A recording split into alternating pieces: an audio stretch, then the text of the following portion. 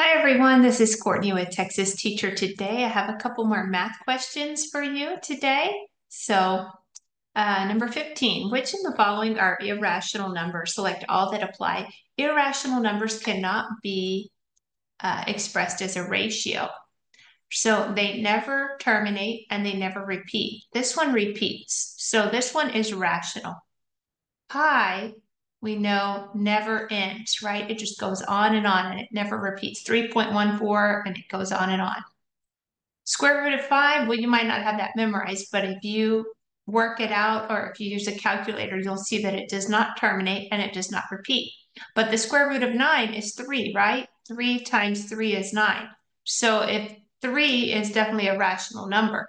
So only B and C are correct. All right, now we have number 16.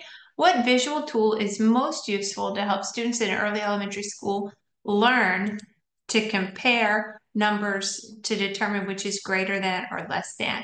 Well, a line graph wouldn't work, and a pie chart wouldn't work, and a protractor wouldn't work. A number line is a great way for them to see that.